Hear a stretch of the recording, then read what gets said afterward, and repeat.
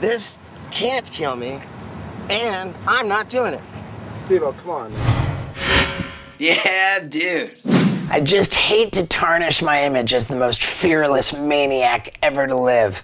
But the fact is, I have been a little bitch-ass sissy at times. So here we go. Top 10 stunts I backed out of. I'm not doing it. I think there's only one well-known example of me backing out of a stunt, and that would be on Jackass the movie when I was supposed to put the toy car up my butt, but it would disappoint my dad too much, so I said I couldn't do it. When your parents say, I'm not mad at you, I'm just disappointed, you know? Like, that hurts so much more. Of course, Ryan Dunn did it for me. You don't tell nobody, right? He already knows. That's too many people. I'm not doing it. Since we're going chronologically, next up is Wild Boys in Costa Rica. They took me to a 200-foot bridge to bungee jump off of it with these wings to see if I could fly. And I was like, it's totally safe, but I'm scared. I physically could not bring myself to jump. There was no chance. I'm not doing it. Why not? Because, dude, every day I get in a situation where something can't kill me. This can't kill me, and I'm not doing it. Steveo, come on, man. And after I made it clear that I was not jumping, they approached me and said, we've got 5 Costa Rican dudes who said they can throw you, and they call it the mafia toss. I didn't have to do anything, so I just let them throw me. 3, 2, 1.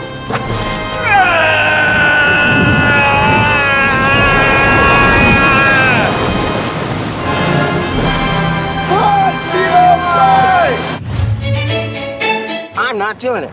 After Wild Boys, we filmed Jackass number 2. That was before I got sober, but ironically, I was the biggest pussy on Jackass number 2 when I was loaded. There are 2 of them that just kill me to this day. One of which was the homemade hang glider. Took all day to put this thing together with like bamboo and tarps and twine, and it was basically like a parachute. I could have jumped off of anything. And I wimped out so bad, man. I went like kind of running down a hill, was the closest I got to any footage. It was pathetic. It kills me to this day. I want so badly to build another homemade hang glider. Maybe I will. I'm not doing it. Also on Jackass number 2, in India, they set up this bed of hot coals with a special like balance beam over it. And they gave me a unicycle to try to unicycle across the balance beam, but I could not even bring myself to commit both feet to the pedals. I wimped out just so bad. That one kills me the most. I'm not doing it.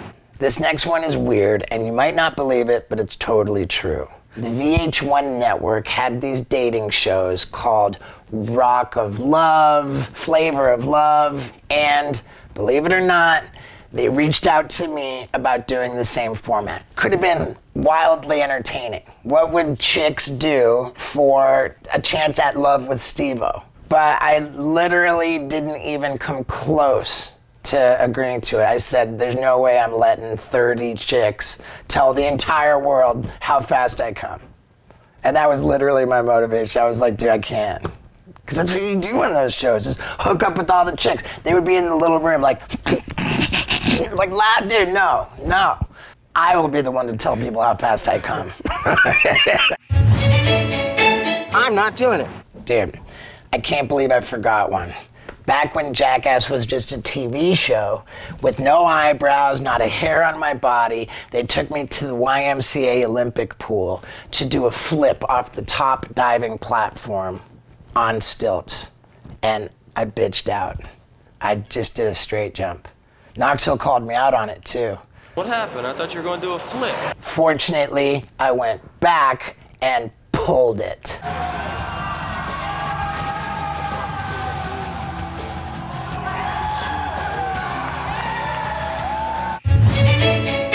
I'm not doing it.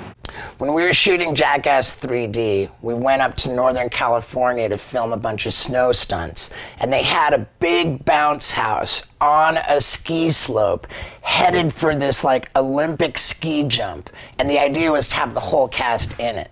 Even though we hated the idea of our heads clashing together in the bounce house, we probably still would have done it, except for the fact that it was a huge generator which kept the bounce house inflated, which would have to follow behind it.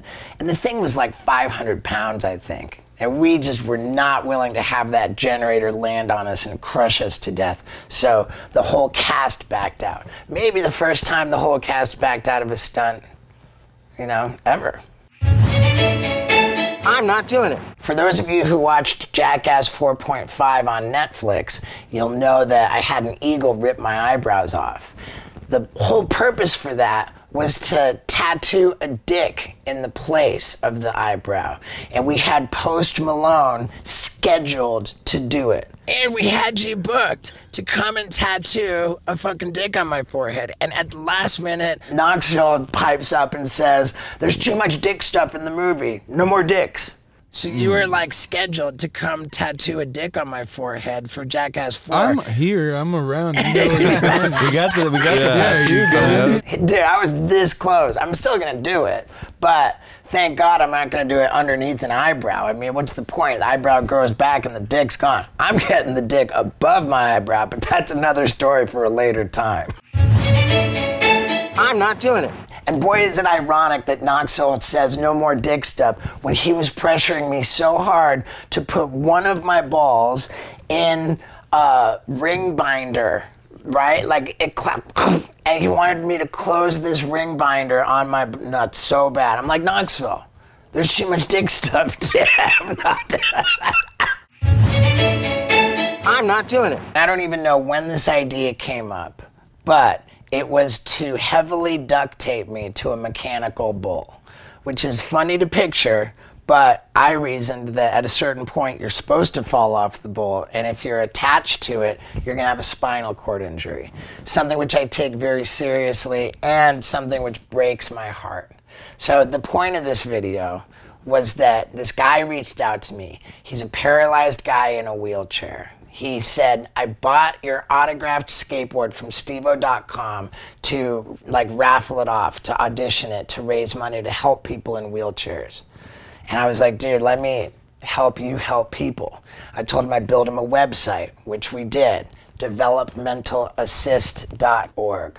I told him I'd make a video to help raise money for it. So if you want to help support developmental disability independence, then by all means, please go to developmentalassist.org. This guy's a sweetheart, and help him out. Yeah, dude. That's it. That's it.